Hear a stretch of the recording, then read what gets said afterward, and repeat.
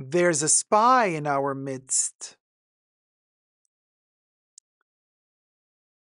But what's the reason of their spying? What are they profiting from this spying? Well, they might just be paid in luxury bags and luxury goods. And this spy might be powerful. And it might just be spying on the American government and reporting to another entity in exchange for luxury goods. Isn't that the fashion bunker caper we were all waiting for? Talk about the caper. Linda says, what? I want to be a spy. Everybody wants to be a spy for the Birkin, honey. Let's talk about it. Subscribe to my channel here on the tubes. Push the join button next to the subscription button. Become a member today. Get access to extra perks. You can also join me on Patreon. Superdacob all spelled together there as well for extra perks. This video is being filmed live in front of a live virtual audience. I live stream several times a week. Come join the fun. Come join the chats. Thank you to my co-members who are here in the chats right now with us. Everything I say in this video is for entertainment purposes only, not rooted in truths or facts. Everything's alleged and just my opinion. So, you guys, I know it's election year and everything is super complicated, but I just find it so fascinating that in an election year, news like this pops out. Yes, allegedly. NBC News reports. None less than. Kate Moore says, is it Bethany Frankel? No, she's not. No, we're talking about something deeper and more sinister, but it's a doozy. Listen to this. Former White House official, let that sink in, accused of acting as South Korea agent for luxury gifts.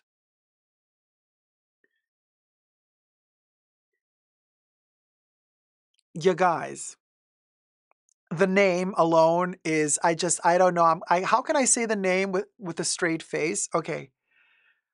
The lady's name is Sumi Terry. No. And they're gonna sue her.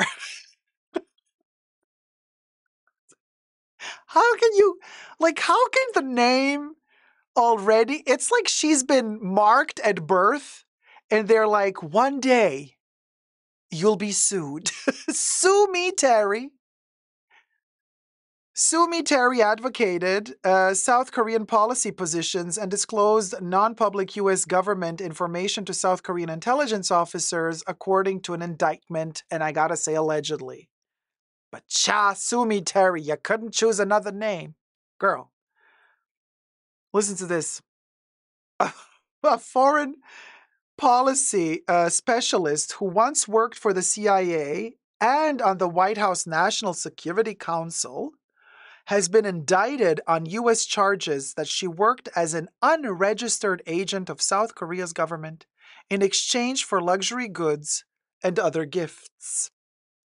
Sue me, Terry. I cannot say this name without laughing. Advocated South Korean policy positions, disclosed non-public U.S. government information to South Korean intelligence offices, and facilitated access for South Korean government officials to their U.S. counterparts, according to an indictment made public on Tuesday in Manhattan federal court. And listen, and she got paid, honey, allegedly. Honey, listen to this. In return for being a little spy, the South Korean intelligence officers allegedly provided Sue me, Terry with, are you ready for this? Cue in Maria Draganova singing ta-ta-ta-ta-ta-ta, Bottega Veneta, and Louis Vuitton handbags. Period, honey. A Dolce & Gabbana coat. Oh, she went there. You know, that Dolce & Gabbana spy looking, the sexy coat from Dolce & Gabbana, dinners at Michelin-starred restaurants, and more than $37,000 in covert funding for a public policy program on Korean affairs that she ran.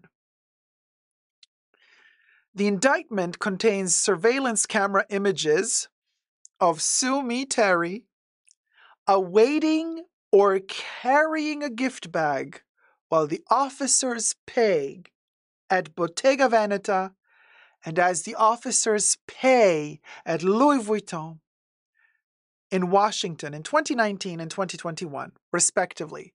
So 2021, that was already lockdown. So she was shopping during the lockdown, Hanny. Oh, yes, Hanny.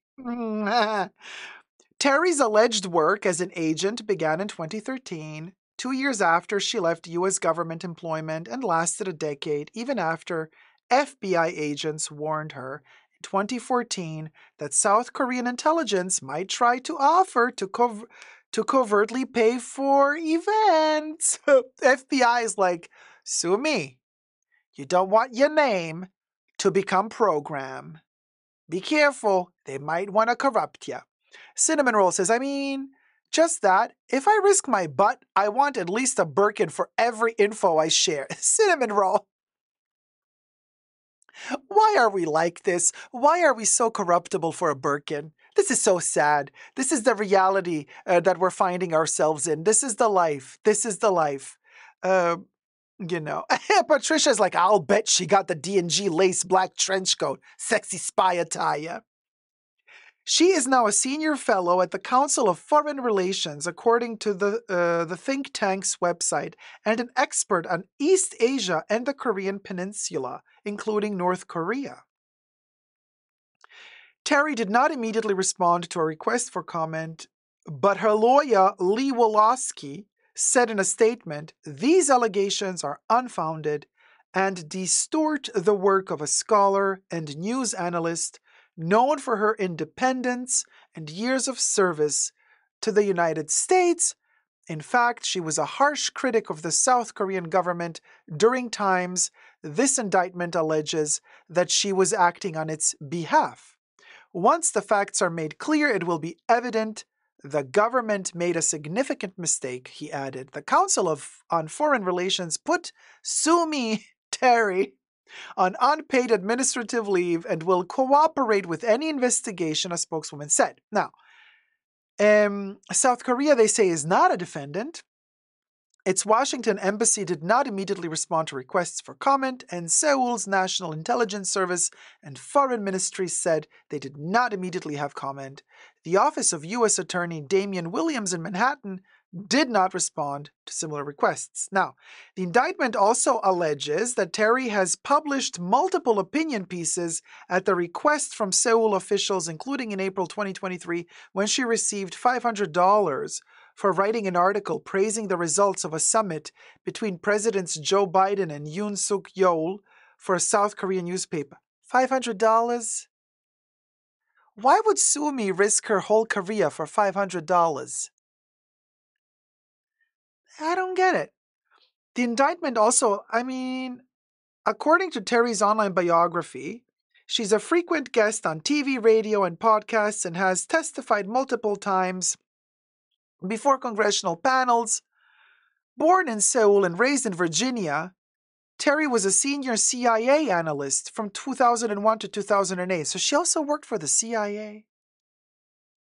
And now she's selling herself for a Bottega Veneta bag and $500? Come on. And she was a director of Korean, Japan, and Oceanic Affairs at the NSC from 2008 to 2009 under Republican President George W. Bush and Democratic President Barack Obama. She now lives in New York, her biography says. The indictment charges Sue Mi Terry with failing to register under the Foreign Agents Registration Act and conspiring to violate that law. It says she acknowledged in a voluntary June 2023 FBI interview that she was a source for South Korea's intelligence service, meaning that she provided valuable information. Now, you guys, honestly though, 007 luxury, says Sibylla. Aisha says she knows how to bring home the Birkin. Does she though? Because they're not alleging that she brought home the Birkin. They're alleging that she brought home a Bottega Veneta and a Louis Vuitton bag. Ah, Finley, definitely counterintelligent. I see what you did there, Finley. That's a classic. No, but seriously, think about it. I mean, you know what they say. Everybody has their price. Maybe Sumi's price was very low. I don't know. But then the moral integrity of it all. Really, would you risk your whole livelihood, your reputation, your life? You might spend your life behind bars for what? A Bottega Veneta and a Louis Vuitton bag? And eating in 4, 5, 3-star Michelin star hotel restaurants? Getting $500 for writing an article praising some summit meeting between a president and another president?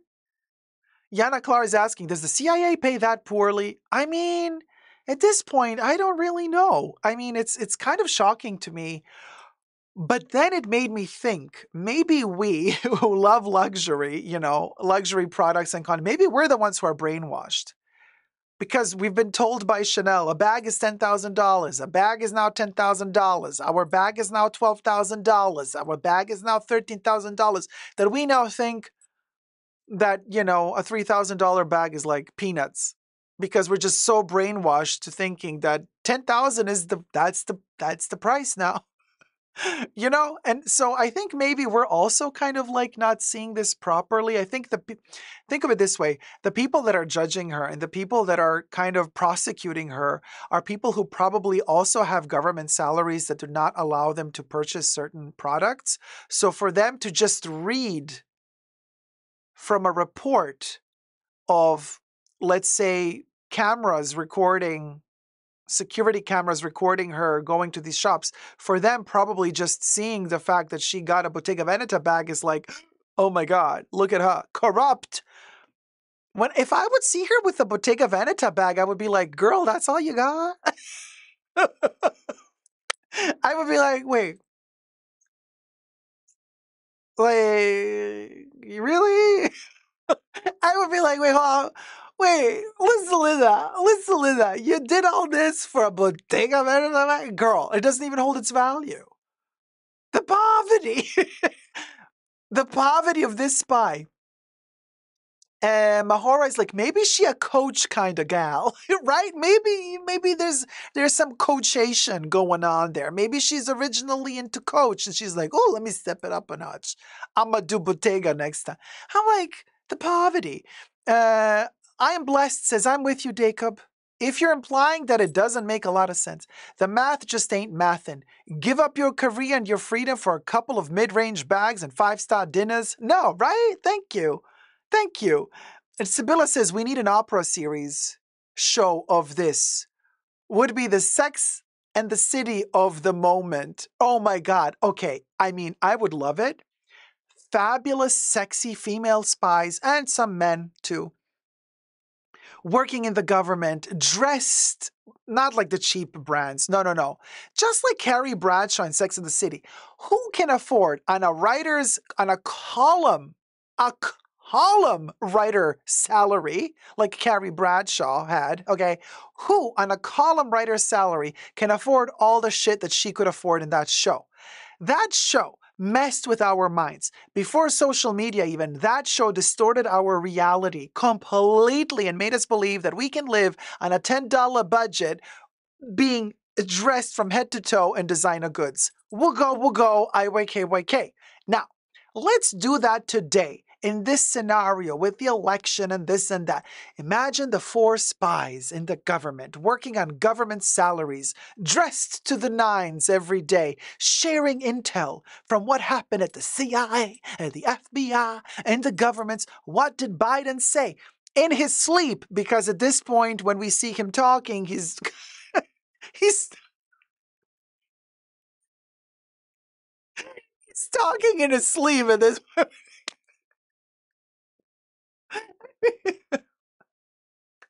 And also, can we It is election. Yeah, you got to make fun of both parties. Okay, you like my shtick on my ear?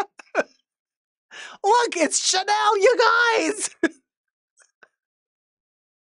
Oh my God. Cinnamon Roll says the South Korean government maybe is broke, so they hired the cheapest spy. One of them talking in their sleep. Listen, Linda, you never know what he's going to give away when he talks in his sleep. He might give away some really important intel while he's asleep for free.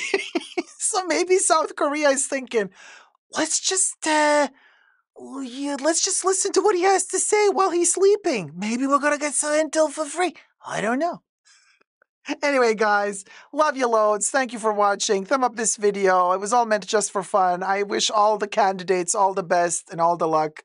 Love you loads. Subscribe, thumb up the video. Never give up on love. Bye.